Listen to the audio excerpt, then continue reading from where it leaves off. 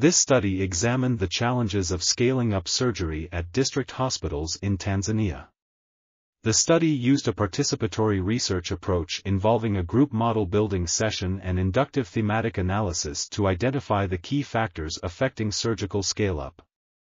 The findings revealed 5 themes: patient benefits, financing of surgery, cost sharing, staff motivation, communication, and effects on referral hospital.